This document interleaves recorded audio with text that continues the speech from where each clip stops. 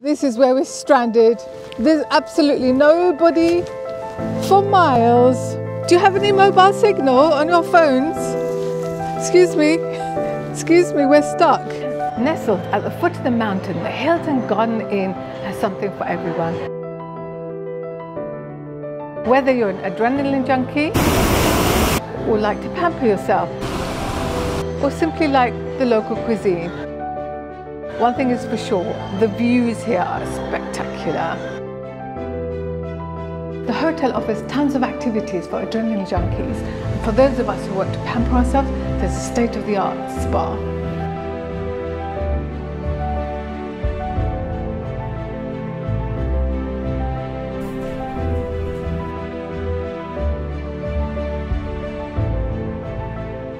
We're in December and it's quite bitter outside. But inside it's lovely and cosy, and we're surrounded by stunning seasonal Christmas trees. Behind me is a Zephyr restaurant. There they serve locally sourced cuisine, which is quite tasty. The reason I'm standing in the bar is so we can maintain some sort of social distancing, ensuring everybody is safe. Zephyr sources and serves fresh local ingredients. And just minutes away, in the town of Conwy, we came across delicious wood-fired pizzas, also sourcing local ingredients, including beetroot pestos and Great Orme goat's cheese. Absolutely delicious. What better way to see in the season? Wandering around Conwy, you can see boats, the smallest house in the UK, and capture some amazing photos alongside the castle, including star trails.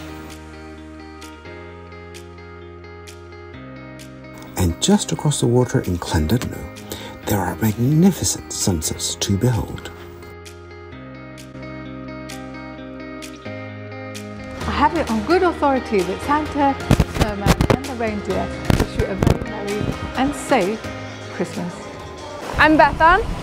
We're at Adventure Parc Snowdonia, and our crazy staff members are in the freezing cold lagoon at the minute, absolutely shredding. I just came off the advanced wave. It was very refreshing in the ocean. It's a little bit different. You have to judge it by the sea and by the conditions of the ocean. But in here you're guaranteed the wave all the time, which is nice. We're a general adventure park, so we've got all the surfing, paddleboarding, freshwater swim on the lagoon here. We've also got Adrenaline Indoors building where we have indoor climbing, outdoor climbing, a zip line, some quick flights, so like free falls from a building. We've got a pump track as you enter the site.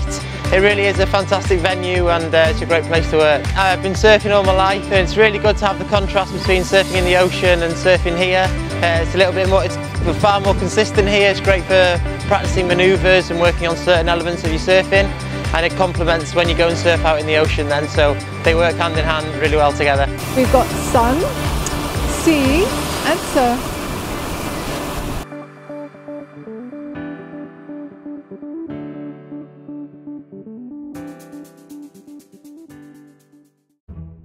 We left the hotel this morning hoping to get to Ober Falls. There were two routes getting there. There was one scenic route that goes through Snowdonia National Park and one that goes around it. So we thought we'd be adventurous and go through the park. Now, little did we know that it was like it's freezing up here, really narrow roads, and unfortunately, tragedy struck. We hit a rock in the middle of the road. We have a flat tyre. We are stuck in the middle of absolutely nowhere with no mobile reception, and there's nobody here. So we're just praying for a miracle and the fact that we get rescued soon. Yeah, the only thing around here are sheep. And this is not even, I'm not even making this up. You can't make this up.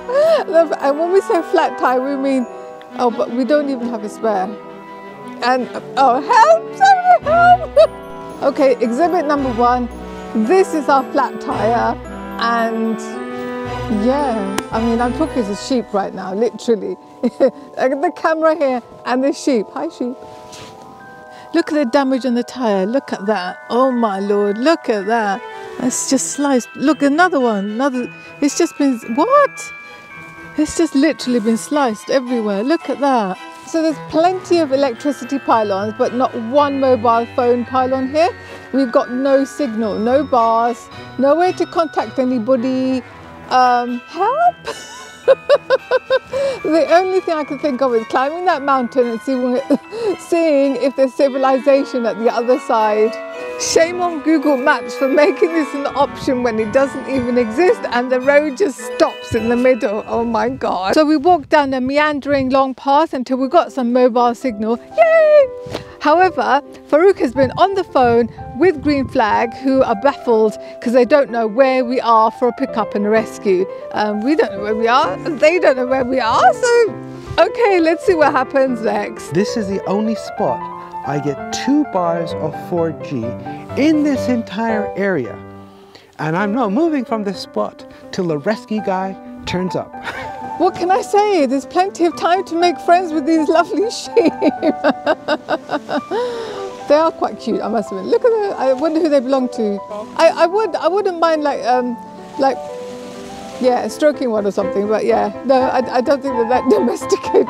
They might kick me. So let's keep our distance. Oh, I can hear a stream or something. Oh my gosh, yeah, look at this. So we're not going to go thirsty.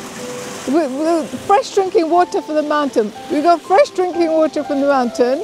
We found out where we are, actually. The name of this place is called Bullich-y-Difon. And that's massively mispronounced, so my apologies to all the Welsh people who might hear this. Do you have any mobile signal on your phones? Excuse me, we're stuck. They don't have a signal, but maybe they've got some snacks. Excuse me, darlings.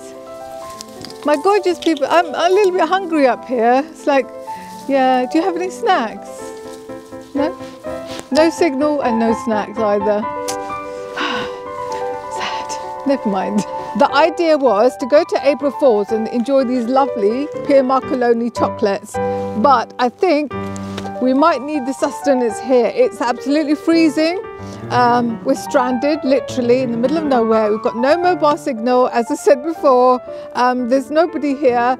Yeah, and I'm a little bit cold, to be honest. So chocolates, what a lifesaver.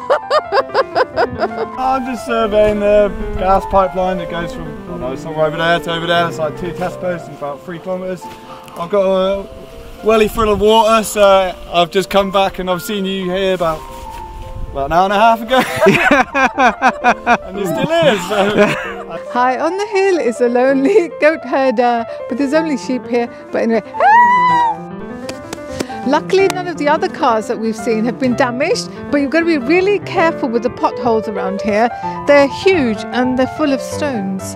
Look at the size of that. That must be 1, 2, 4 foot. Easily.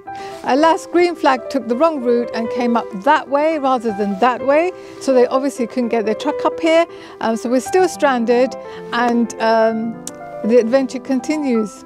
The recovery van couldn't make it up the hill.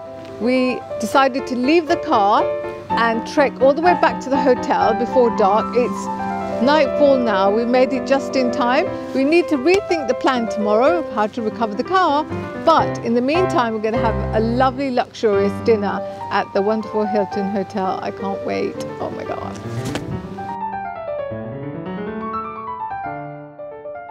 The next day, a man with a van turned up, and thankfully he rescued us, allowing me to drive the car back down to civilization.